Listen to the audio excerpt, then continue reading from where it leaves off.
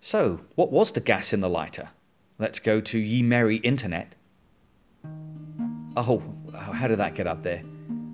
Richard Thornley IB Chemistry, the highest rated free online resource by Reddit. Oh, embarrassing. Alrighty, let me just check it out.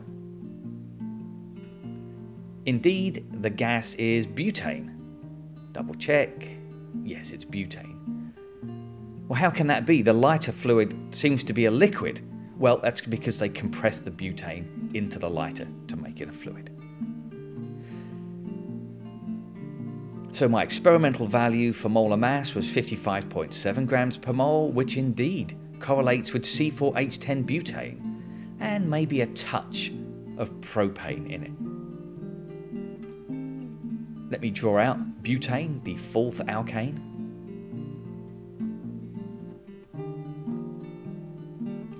Okay then. Let's look at my percent error. You can do this as an absolute value in IB. They're not that concerned about the sign. Let me put in my experimental and theoretical values. And that gives me a percent error of 4.1%. Not too shabby. That's all right. But the value I calculated is too small. So let's see if we can work out why that might be. So big M, molar mass, is too small. Well, there's 5 reasons potentially right there. Maybe my mass of gas, the gas constant, or the temperature was measured as too small, or maybe the pressure or volume was measured as too high. All of that would influence the molar mass, making it smaller. So let's examine mass. The mass of gas was the initial minus the final lighter mass, and that's too small potentially, which could mean that the final lighter mass was too big. And maybe it wasn't completely dry. I did weigh it with about 5 minutes in between to make sure the weight hadn't changed, but maybe there was a droplet stuck somewhere and it didn't evaporate and I couldn't shake it off. Maybe the lighter was still wet.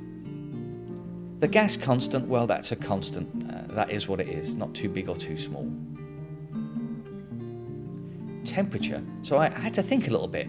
What could account for potentially the temperature being a bit too small?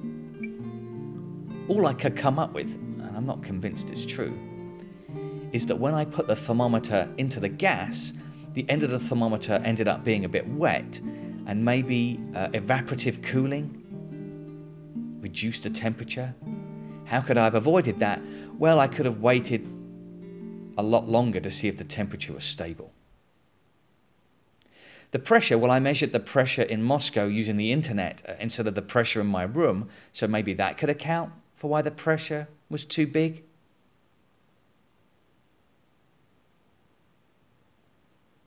Another reason the pressure could be wrong, actually could be too small, and the IB has asked about this before, is that the water level inside and outside is different. So the pressure outside and inside must be different. How could you address that to get the pressure inside and outside the same? Well, you can move the measuring cylinder in such a way that the water level inside and outside is the same. And then the pressure inside and outside would be the same. Now, this doesn't actually help my experiment. If the pressure inside was too low, that doesn't explain why my molar mass was too low. Let's take a look at the volume. So was the volume too big? Let's just draw out the apparatus again. And I measured the volume of gas to be 75 milliliters. But maybe there was only 74 milliliters of butane, and other gases were present, like air coming out of the water, or maybe water vapor taking up space. So I thought there was 75, that was too big. There was only maybe 74. Perhaps that could explain it as well. There are 2 sorts of errors and improvements. The IB much prefers the methodological ones. which we'll look at in a second, to the practical or procedural ones. These ones are simple fixes, clean your equipment, get a more accurate equipment, use more experiments to get an average and remove random error. So there are 4 improvements there. So let's look at the methodological errors, which the IB much prefer in their internal investigation. That's where the higher grades are. So quite easily missed is the fact that butane is not an ideal gas, so the ideal gas equation probably won't give a perfect answer. Helium, if you did it with helium, that's a better ideal gas, so you'd probably have less of an experimental error.